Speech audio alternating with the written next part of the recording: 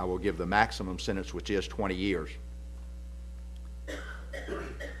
I hereby sentence Mr. Nichols to 20 years to serve, consecutive to counts 2, 3, 4, 5, 6, 7, 14, 15, 16, 17, 18, 19, 21, 22, 23, 24, 25, 26, 27, and 32.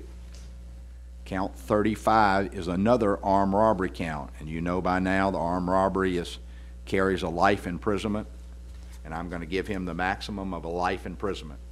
That is consecutive to counts 2, 3, 4, 5, 6, 7, 14, 15, 16, 17, 18, 19, 21, 22, 23, 24, 25, 26, 27, 32, and 33.